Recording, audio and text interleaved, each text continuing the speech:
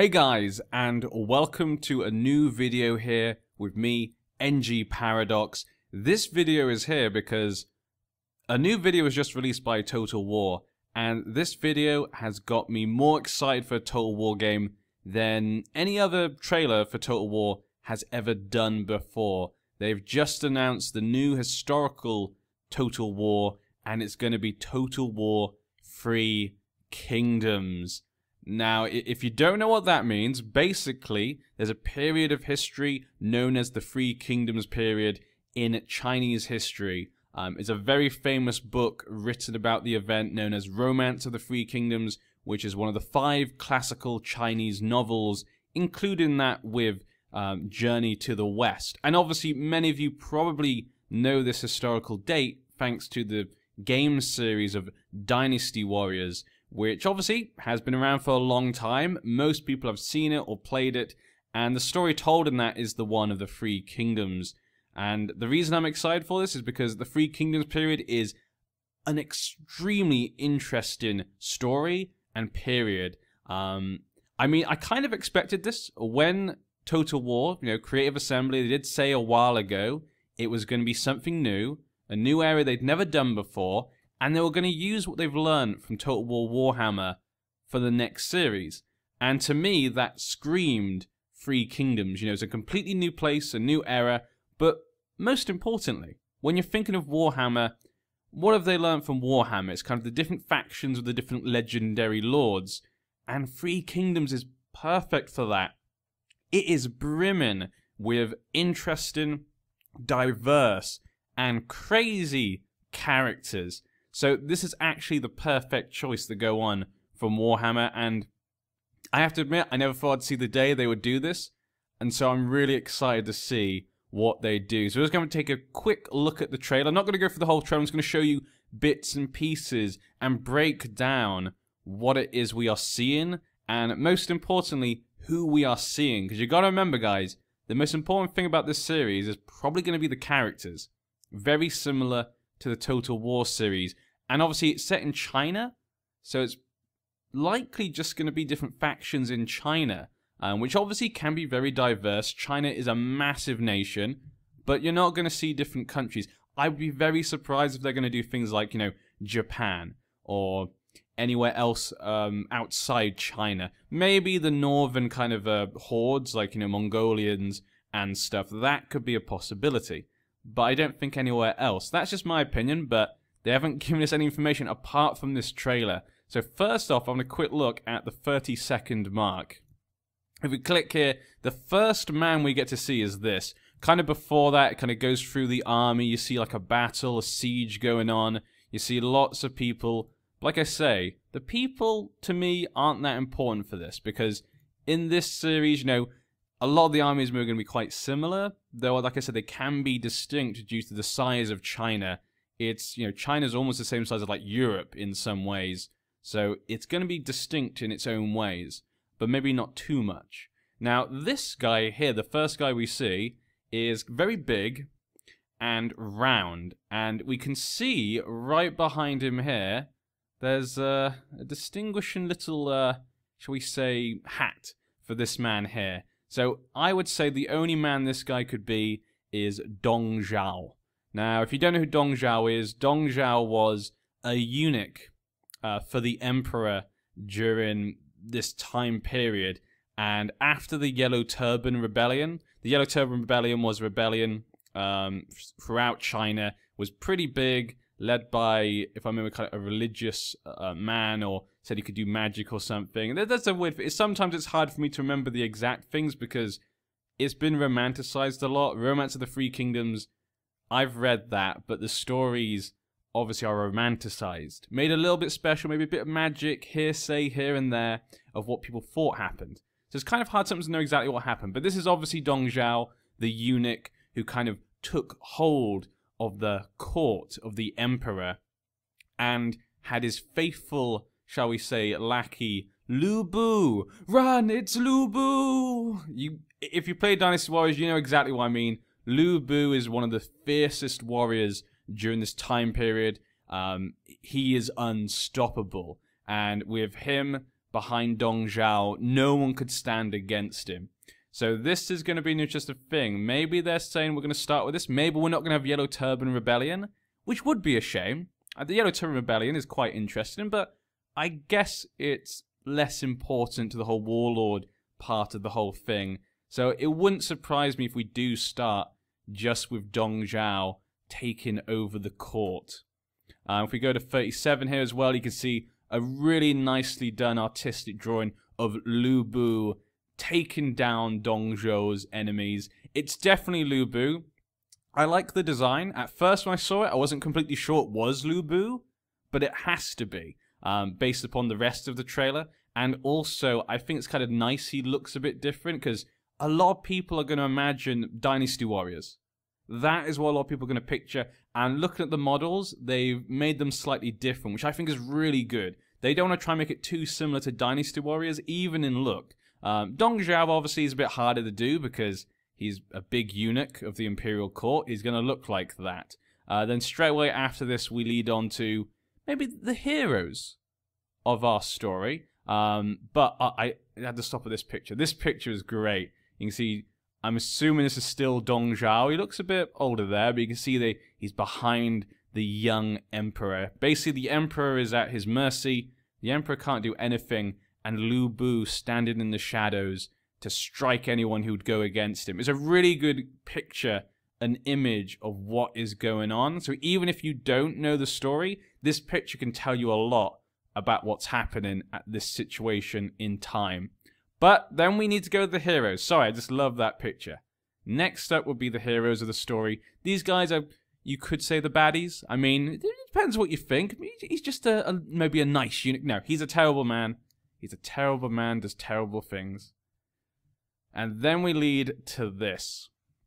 This right here is, shall we say, the heroes of the story. If you read Three Kingdoms, this man here in the center, Liu Bei, he's kind of seen as the hero character. He is extremely nice, too nice in fact. There's no way this man was this nice. It's impossible.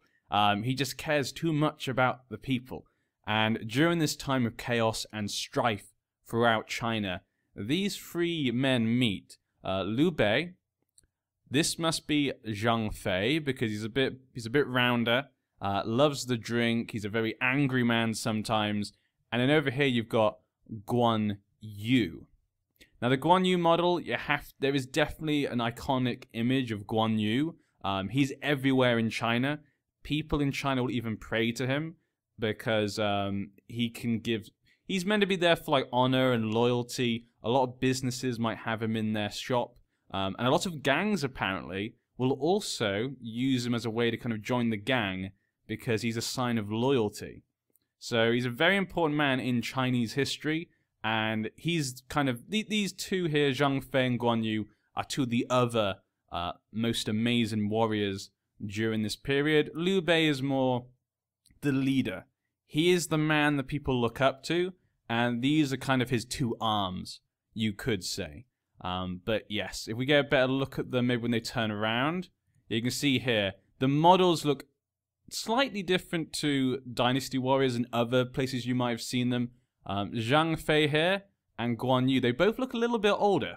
There seems to be a little bit of silver in their hair, which surprises me because when they first meet, I don't think they're that old. So I'm not completely sure why they've done that.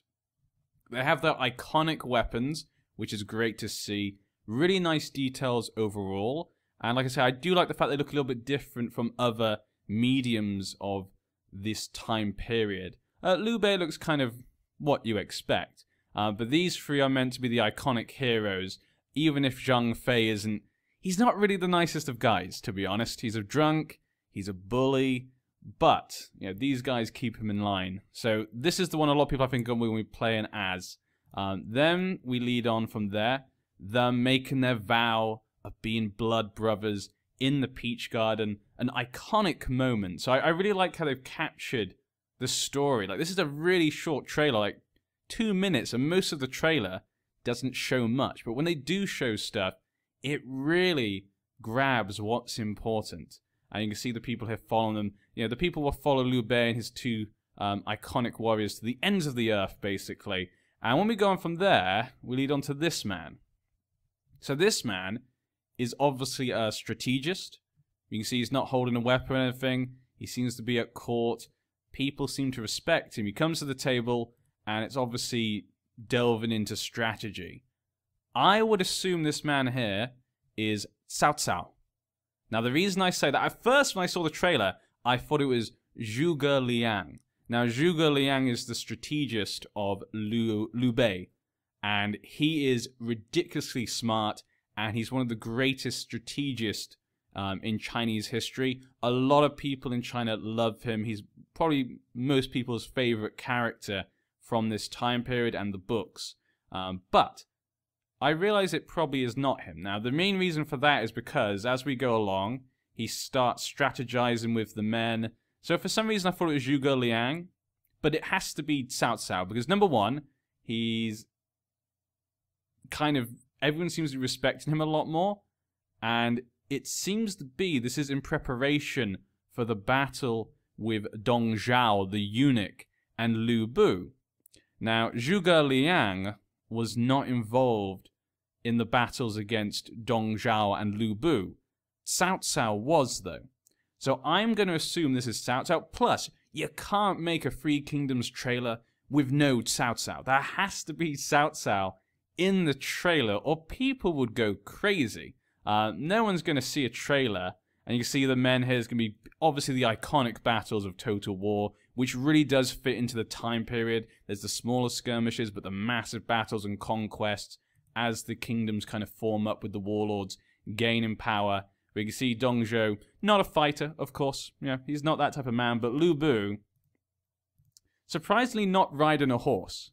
Usually, I think in most mediums they show him riding a horse. He has a very famous horse, known as Red Hare. I'm wondering if they're going to actually include the kind of quest items. In Warhammer, obviously, with the quest items and stuff that each legendary lord can try to get. And in this sort of story, there are a lot of iconic weapons and horses and stuff, but there's not lots. I mean, there's things like, you know, Guan Yu's weapon, Zhang Fei's, Lu Bu's weapon, and obviously Lu Bu has his horse Red Hare, which is one of the most famous horses of this time period. But surprisingly, they don't show him on a horse. So that did surprise me. But then again, you know, he is a ridiculously strong man. You can see the little feathers in his hair. Just iconic things. It had to be Lu Bu as soon as you saw those bits in his hair.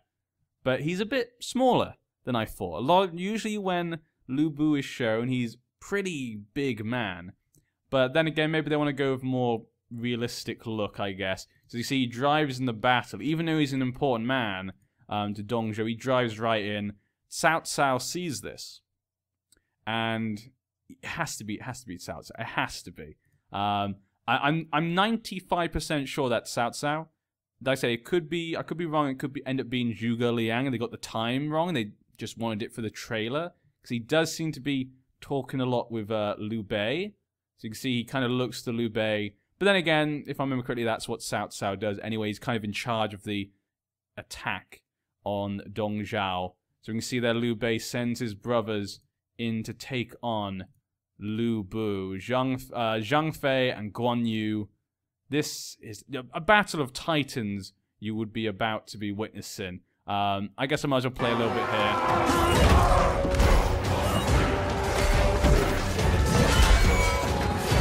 So you can see they never give up, and it's the whole legendary lord system from Warhammer is going to work perfectly in Three Kingdoms. It just fits so well. I'm wondering though how they're going to do things like this. Like, are you going to be having your army Zhang Fei, Guan Yu, and Liu Bei? So like Guan Yu and Zhang Fei going to work like as minor lords, where they can go in the army of Liu Bei? Or are they just going to be legendary lords like in Warhammer, and you just got to attack with both armies to get them in the same battle? I'm not sure. Maybe they'll rework something. They haven't done it in Total War Warhammer. You know, a lot of people are saying, can we have legendary heroes and stuff in that? And they never did it. And they haven't done it so far, really. So I think it's unlikely they'll do that. They'll probably just all be legendary lords. But I'm really excited.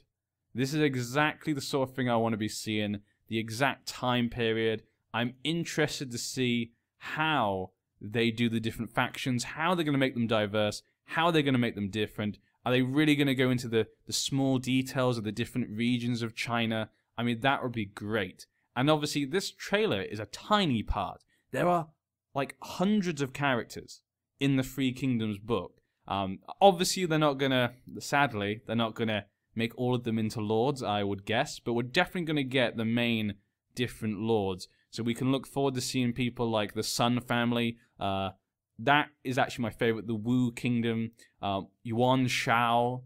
That I hope they do him well. He is a really interesting character that loses out to Cao Cao. But there's so much they can do with this. I'm really excited. I have to admit, it's the most excited I've been for a Total War game in a long time. I love the Three Kingdoms. I thought I'd just share a little bit of information to people who maybe wanted to hear it. Maybe some people watched the trailer and were like, okay, I don't really know Three Kingdoms very well. I don't know much about it, and I want to know more. So I want to know how this trailer works out. Who are these people? What do they do? Maybe if people want, if you tell me in the comment section, if you do, I'll make some lore videos about the different factions in Three Kingdoms and the different individuals, Three Kingdoms, of potential people, or we might see, and the ones we have seen, maybe do a whole lore videos on those guys, because I just love Three Kingdoms. So I hope you guys enjoyed. I just saw the trailer, and this is my initial reaction. Basically, this is literally 5 minutes after watching the trailer, just because I was so excited. I felt I had to make a video. Maybe I'll look back and go, actually, that's something different. But like I said, I'm pretty sure that with Cao Cao, it has to be. You can't have a trailer with him not in it. And I hope, like I said, they do have some of the smaller characters in it. Like a lot of Cao Cao's the people who follow him, that there's so many that are iconic. Zhang He, I can't remember. I don't want to say some of the names because I don't want to mispronounce the names. That's my biggest problem. Do apologize if I did pronounce anything wrong. Like I say, I'm not a Chinese speaker, so it can be difficult sometimes. I know a lot of people get Cao Cao wrong. It's spelt as C-A-O, and when I was a kid, I used to go Cao Cao, but it's not. It's like T-S-A-O, Cao Cao. And Zhuge Liang, I used to pronounce completely wrong before as well. But I hope you enjoyed. Tell me in the comment section if you would love to see more information about the Three Kingdoms and what we could see in this game. And yeah, I guess we'll just have to wait for, what is it, Fall 2018. Not even that far away, which is what I love. It's not even in a year's time. So, I'll see you around. NG out.